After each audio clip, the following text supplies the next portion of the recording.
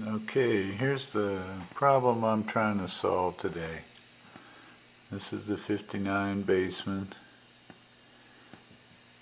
and listen.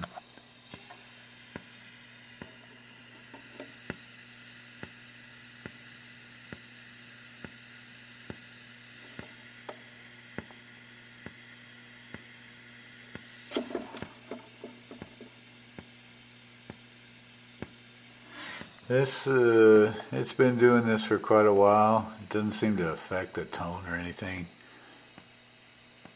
I just always wanted to, see if I could figure out what it was. I mean, everything seems to be working. You can see those silver astrons in the phase inverter right there, those big ones. Those are the two I had to replace after the original shorted out, and what it did was put a lot of voltage on the power tube and made it real hot. It also probably put a lot of voltage over those big resistors right there, the screen resistors, which look okay. It actually smelled burnt the night it happened at a gig, and I was really surprised that the tubes still worked because the amp stopped working. I mean, I thought it fried something, and as soon as I replaced those capacitors right there, it worked fine. But, I just wanted to give a shout out to Gerald Weber. He's always there to help. He's the one that writes all the books about amp repair, and he has webinars every week that you can join. The first month I think is $1, and then after that it's $49.95 or something a month. But you learn a lot about amps over the phone, and that's what I'm going to do. But in the meantime, he's always open to emails, and I emailed him about this, and he suggested that the tube got stressed, and just try a new tube and see if it goes away.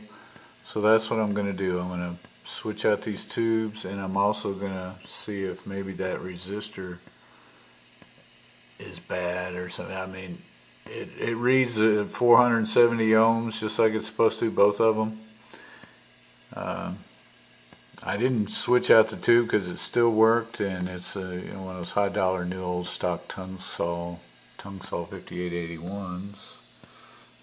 So we'll see if we can figure this out. I sure hope so. If not, the amp still sounds great, so it's not that big of a deal. Here, I just wanted to listen one more time. It's a little more consistent. I always tell Gerald that it's consistent like a clock.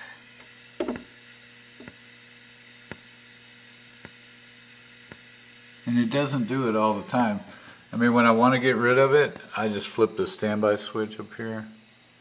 Watch, it'll go away after I flip it once.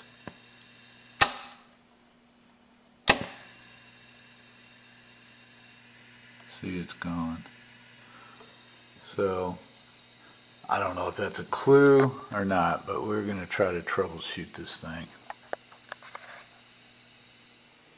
Like I said, when this thing shorted out, I had two Bassman running, so it took me a little while, a few minutes, to realize that one of the amps had gone off, or this one. And my drummer said, "Hey, what's that smell?" And then I noticed it too, and so I tried to play the amp, and nothing was coming out, and that's a big red alert, red flag when no sound's coming out. So I shut the amp down. Thought for sure I'd blown something serious, and I have yet to figure out if I did any real significant damage. I mean, I used the same tube, but as you can see, we thought maybe these resistors would have been where the smell was coming from. And this one's got just a teeny little spot on it, and I don't know if that was already there. It looks a little hazy, like it could have gotten hot. I can't even remember which tube socket it was, but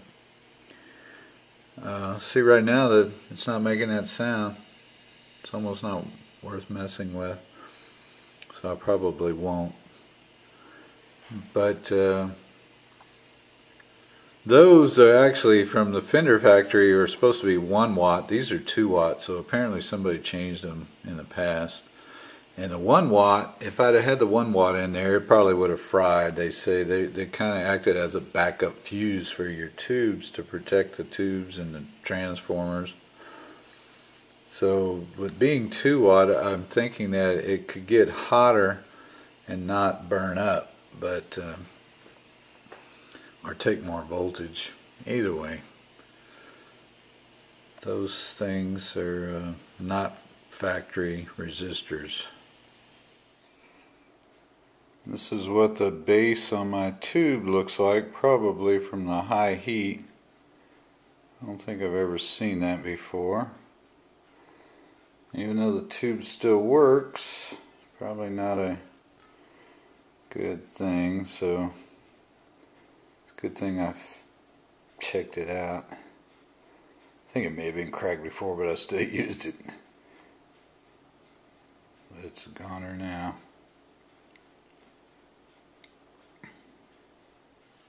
Well, I thought we were going to solve a problem today, and I'll tell you what, the old saying, if it's not broke, don't fix it. If it's not broken, don't fix it. It's, you know, you can't hear anything right now. It's perfect. So we're not going to mess with it. I know my tubes are pretty well matched, and I don't want to mess with those. So that's it.